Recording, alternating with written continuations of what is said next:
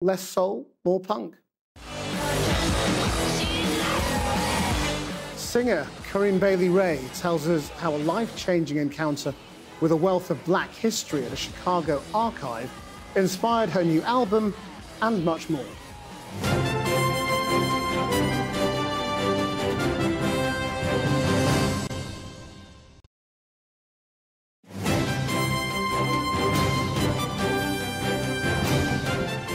Welcome back. It's more than 17 years since singer Corinne Bailey-Rae shot to prominence with her #1 debut album. Her latest offering, called Black Rainbows, is much more than just a collection of tracks. Accompanied by a book, lectures, exhibitions and performances, it's a body of work inspired by a powerful encounter with an archive of black art curated by US artist Theaster Gates. Corinne Bailey-Rae came into the studio here in Leeds to tell me how it all came about. Well, the album came about really naturally. I was on tour in Chicago. I went to visit this building called the Stony Island Arts Bank, and it's this old bank, it's 100 years old, in this really underserved community in Southside Chicago. But inside there are so many archives and historic objects. There's a library of books from the Johnson Publishing Foundation, who set up Jet magazine and Ebony magazine.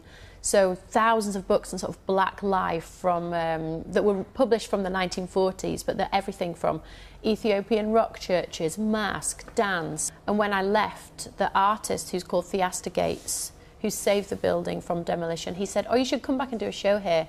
But I knew that I was responding to the objects, and I started making a record in response to all these different pieces. I mean, you said that when you went in and saw all of this, you knew your life would never be the same again, which is quite a big statement to make. Tell me exactly why. What were the things that you saw that moved you, that created the music? I think the main thing for me was there was so much black history which I wasn't aware of. You know, I feel like I've been quite a good student of history, but there was just so much in here. There was such a wealth of black literature. There were all these things that I didn't know, or I'd see amazing photographs or hear about traveling fashion shows that happened all over America, and feel this sense of uplift. I mean, the first single is New York Transit Queen, which is about the subway queens of the mid and late 40s, something I'd never heard of. It's essentially a pageant. Yes, yeah. Dedicated or devoted to the subway.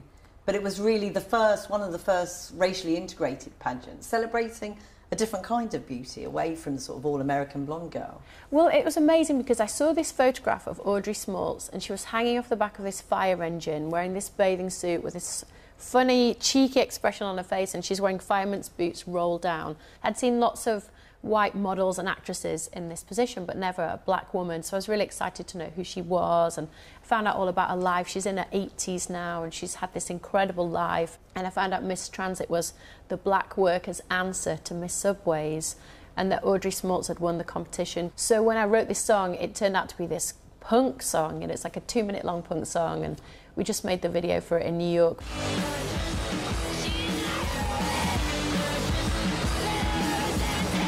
It's not what people expect, and is that what this album is about in a way? I think it's really important as an artist to continue to open up and push yourself, and I felt with responding to the objects in the Stony Island Arts Bank that I was really able to keep that as my focus.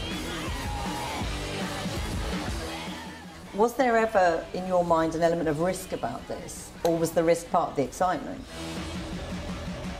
I think there was a risk. I think when I first started making this record, I had it in my head as a side project. And I said to everyone I work with, "Oh, I'm just making a side project. I'm obsessed with this building, with all these objects, with all these stories." I felt so free to be able to do my own thing completely. And it was really only a few months ago someone was saying, "You know, this should just be your record." Going back to the objects that inspired this in the Arts Bank in Chicago, it hosts what are described as problematic artifacts from America's terrible history with racism. Some people argue, you know, they should be relegated to the past, they shouldn't be on display. What's your feeling about why they're important to see still? I think these objects are evidence. There are postcards depicting lynchings, which have their own story. The photo was taken, it took a long time to take those photos, to work with the flash to get the subject in. Someone has to print the photographs.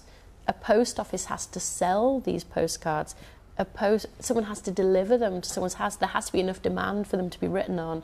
And I remember just thinking, what world is this that has produced this object for white amusement, and there's no shame around it? So the disconnect between this black suffering and this the everyday use of these images is part of the reason why I think these objects need storing. And ultimately speaks to your music in this album. Yes, yeah. I felt like I couldn't help but respond to these objects. And so the songs are joyful and some of the songs are painful.